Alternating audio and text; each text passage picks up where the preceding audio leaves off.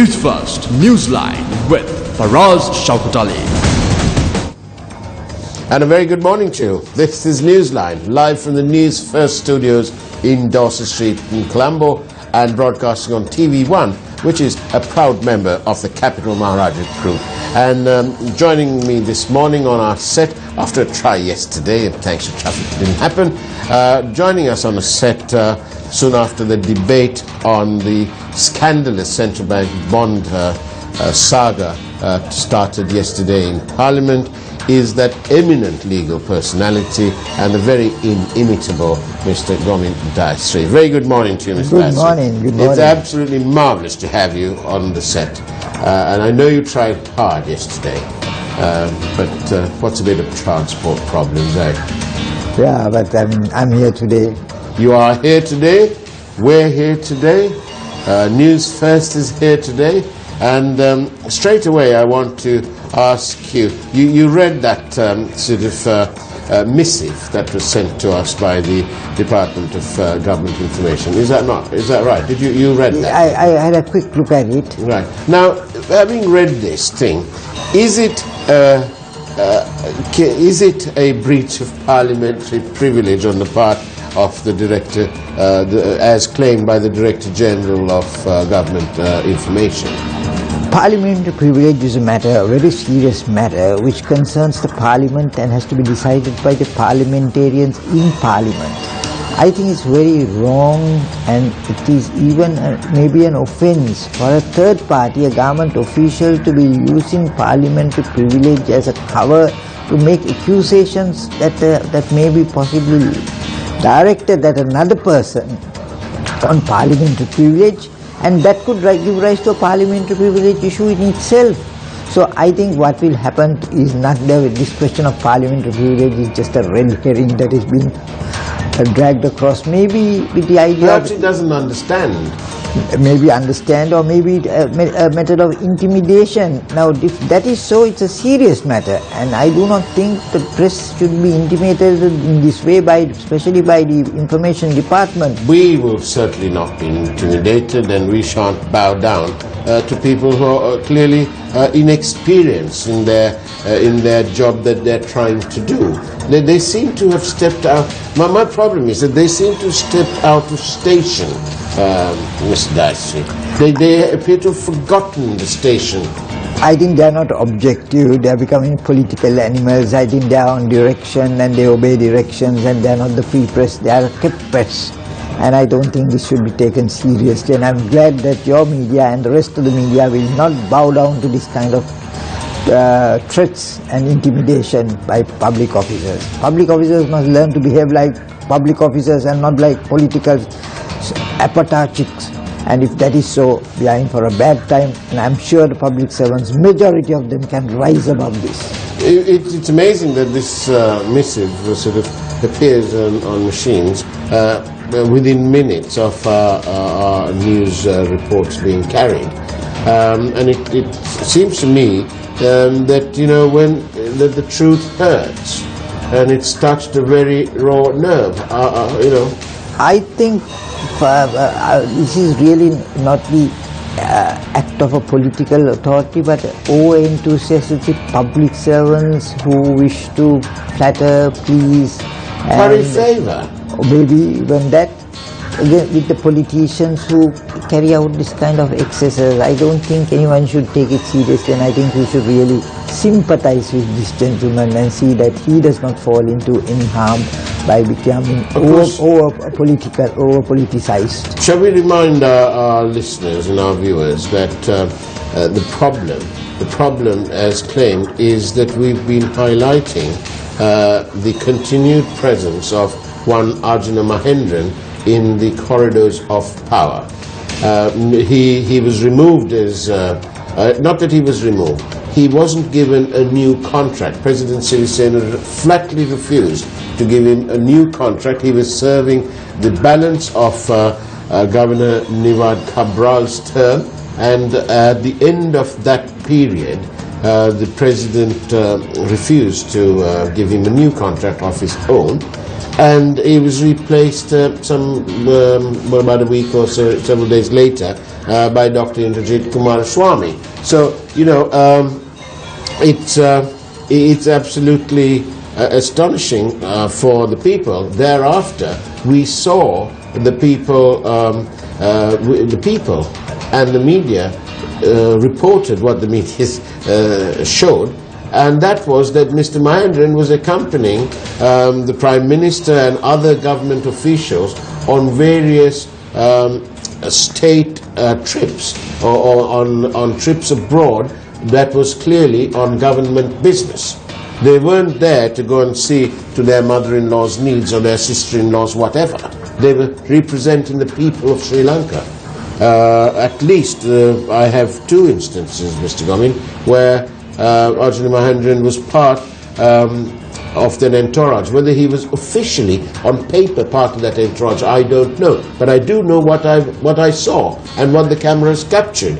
And that is that there he was in Thailand, in Singapore, and if I'm not mistaken, last time in 2016, perhaps in Switzerland too.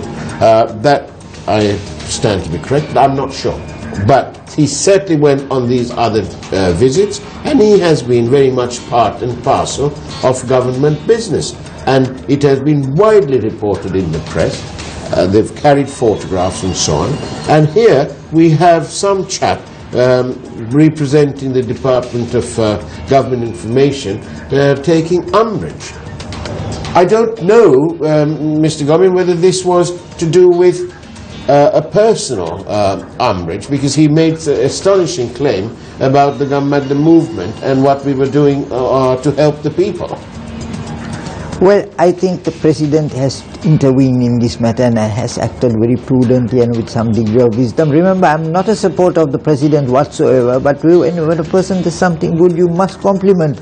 I mean, not be like the SLFP or the joint opposition obstruct.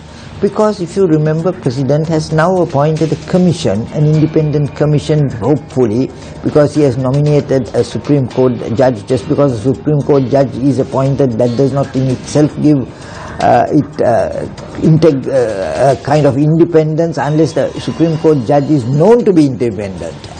Whatever it is, it's much better, and in fact, I would say it amounts to a stricture of what the Prime Minister did. What did he do? He appointed 3 people who were unknown entities to look into the matter, and nothing happened. I mean, nobody's taking that report seriously, not even COPE or the Auditor General or the Central Bank.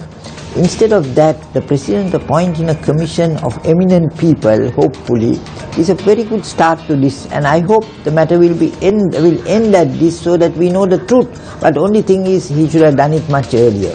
But, you know, better late than never.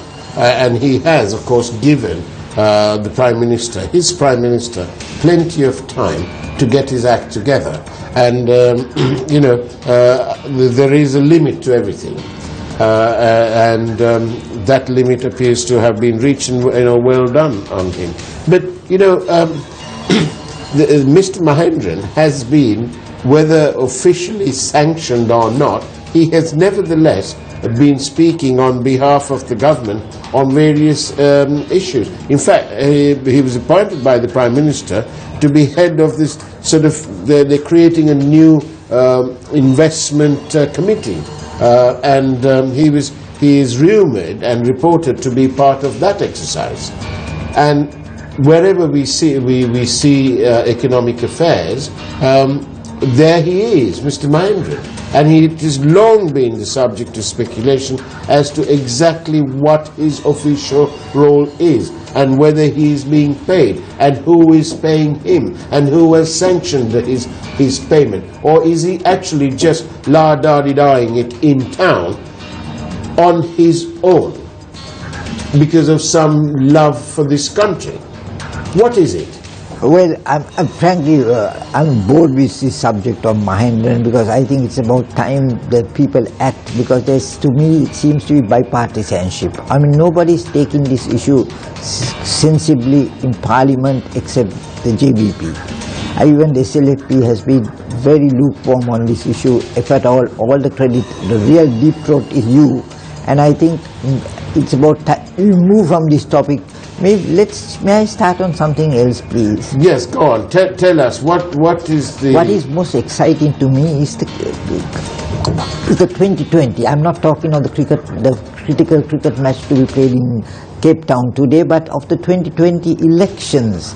Now, it's very interesting. If you look at it, the 2020 elections have a time frame. The presidential election will have to be held between the 8th of January 2019 to the 8th of January 2020. The general elections, because of this artificial queer rule that 4 years and 6 months of parliament has to survive, has to be held between the 16th of February and the 16th of August. Now, this is a very critical period.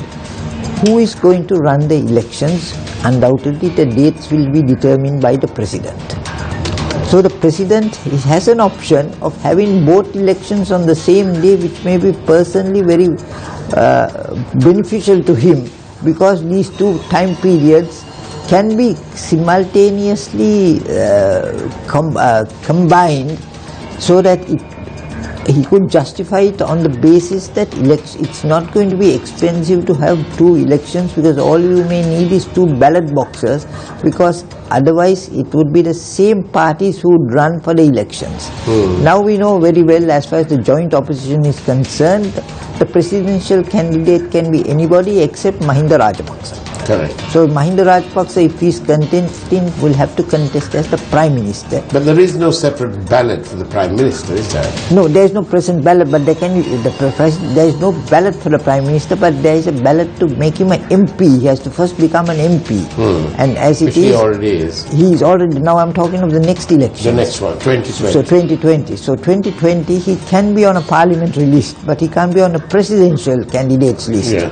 So the presidential candidate list, I would say the most likely choice is going to be Gotabaya Rajapaksa.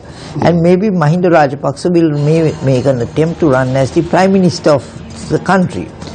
But and as far as the opposition is concerned, the government is concerned, Mr. Sirisena has already thrown his hat into the ring and said he's going to be a candidate.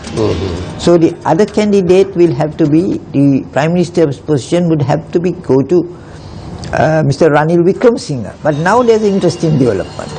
At the moment, the way things are moving, there seems to be a lot of friction within the government, between Mr. Ranil Wickremesinghe and Mr. Sirisena. And undoubtedly, in recent acts, Mr. Sirisena seems to be getting on top of Mr. Ranil Wickremesinghe. But it's about time, because he's obviously been watching, hasn't he? He's been watching, and he's done something.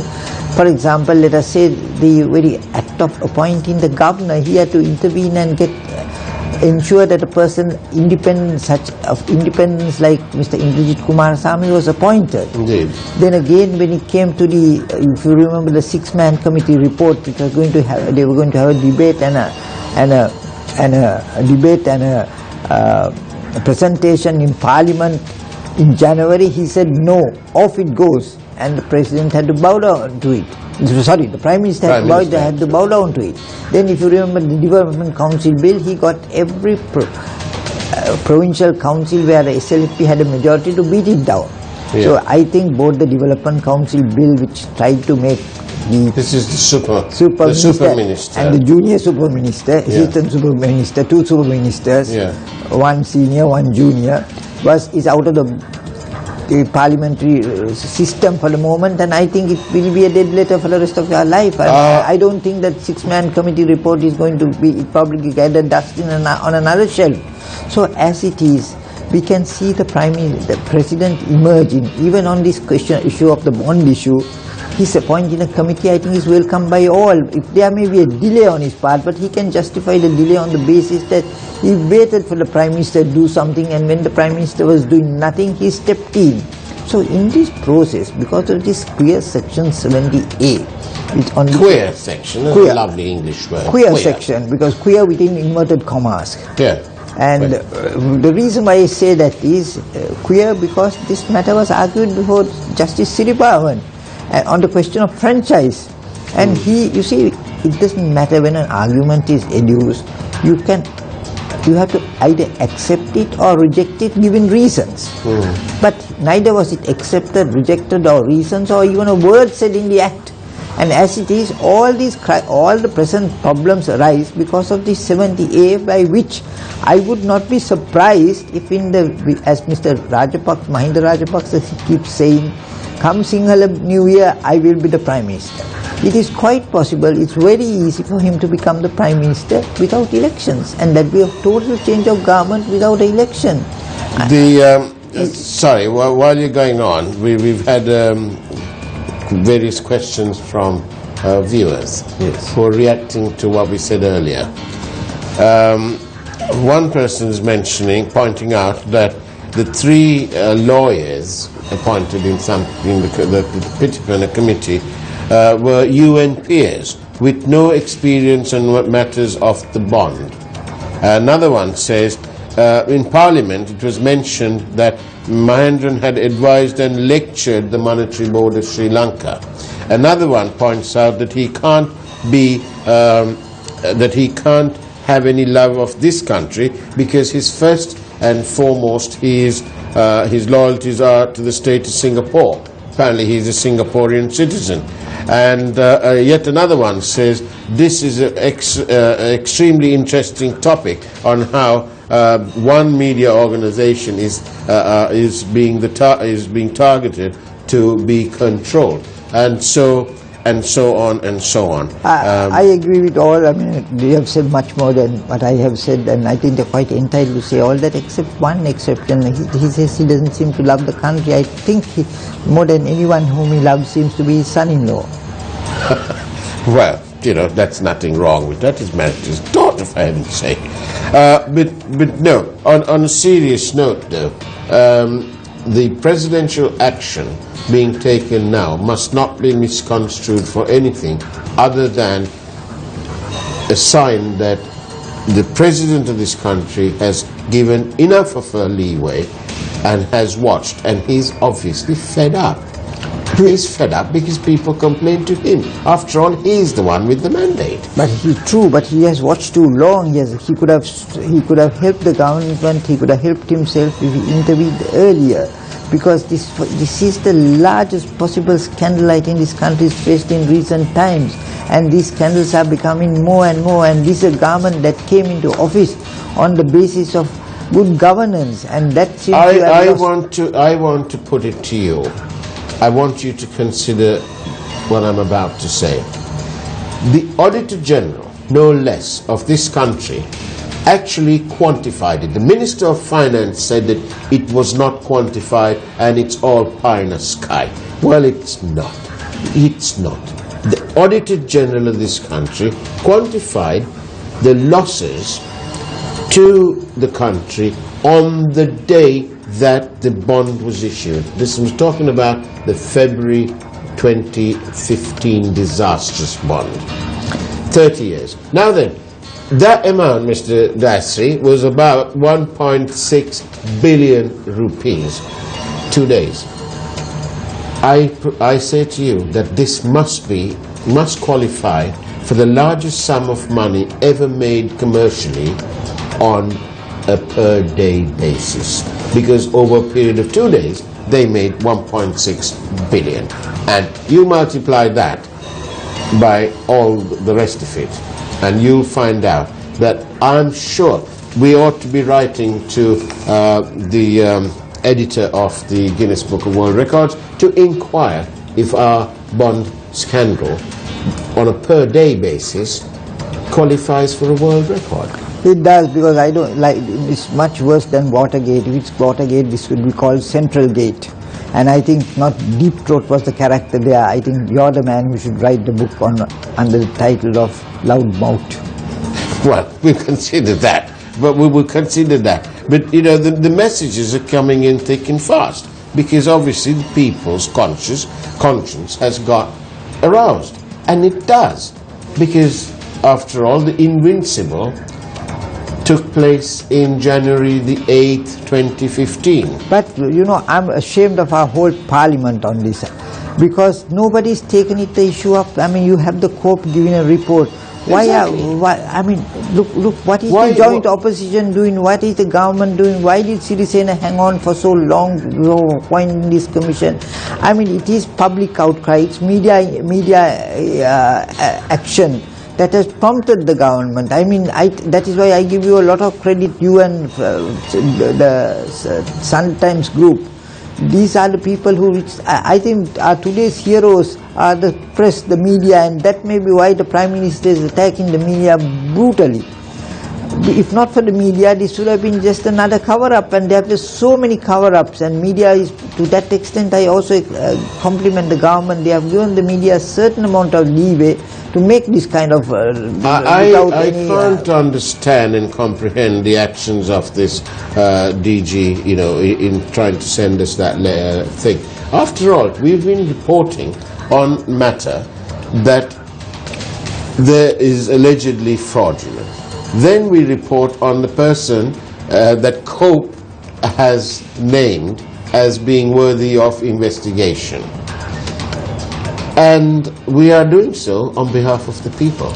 Also, we must be proud that we have people like the Auditor General who are independent, who are bold, who are courageous to report on this type of matter, and that I'm ashamed, in fact, of another gentleman whom I had a lot of respect, the Commissioner of Elections.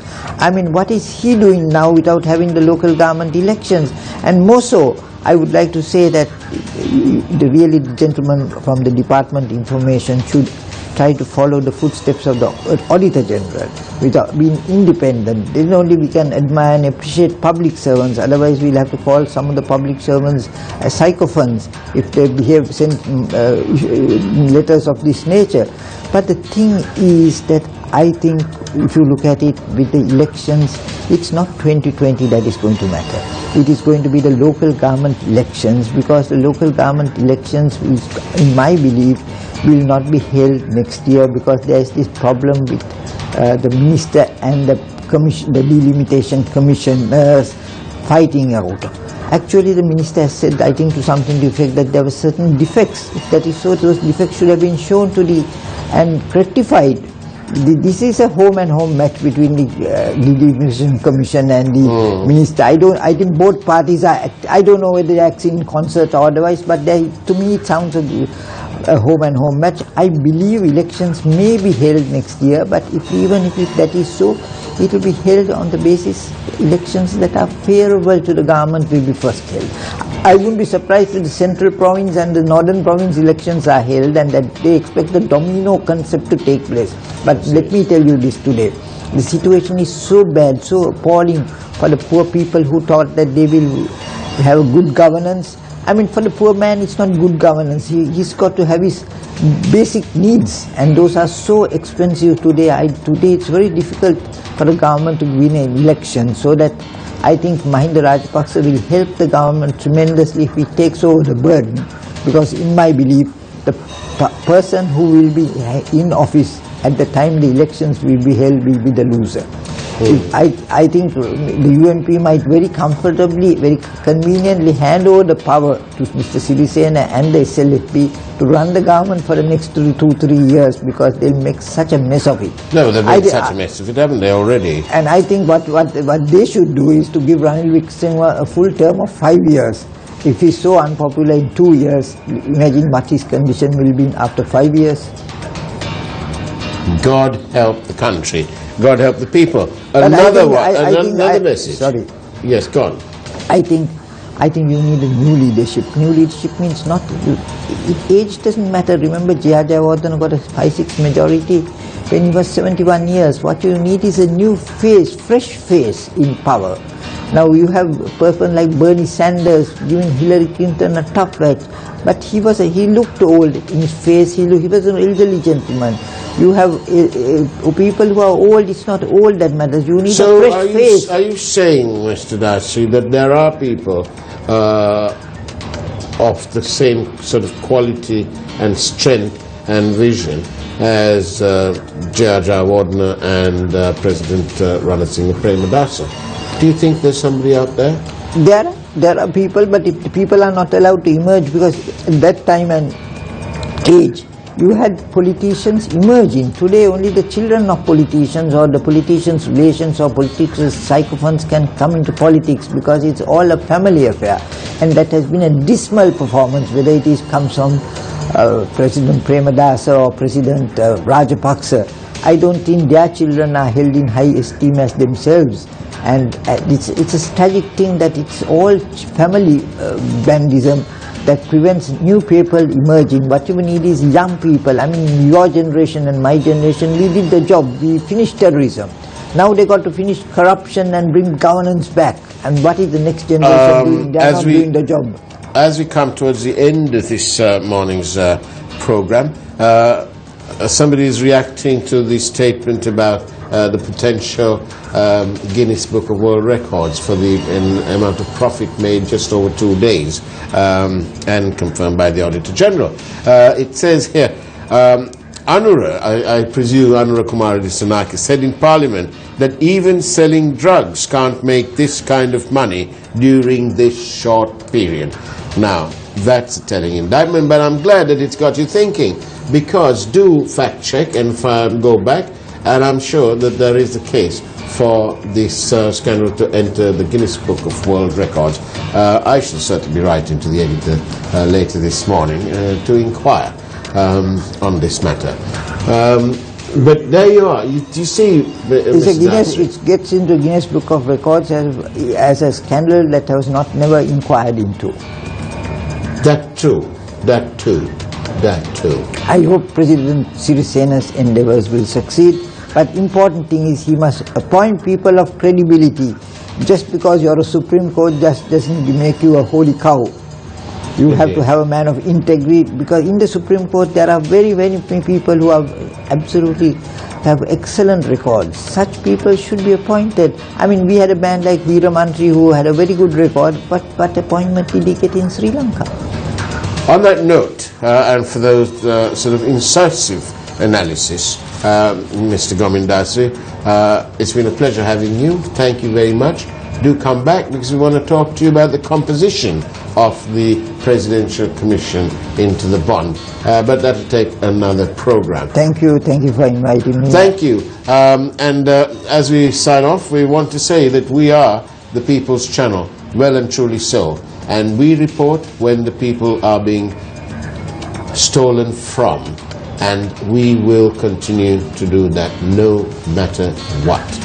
And we don't need any new act or anything else to give life to what we have already been, what we have already started, and what we will continue to do.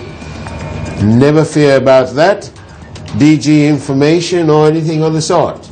Right to information, all of that is there. But this channel will carry on its path, well and truly established, well and truly paved. The road ahead may be a bit stormy, it may be full of potholes, and who knows what else, but we will continue. On that note, actually I want to say one more thing. We have the courage to be different. And indeed we do. On that note, take care. Thanks for watching Newsline. God bless.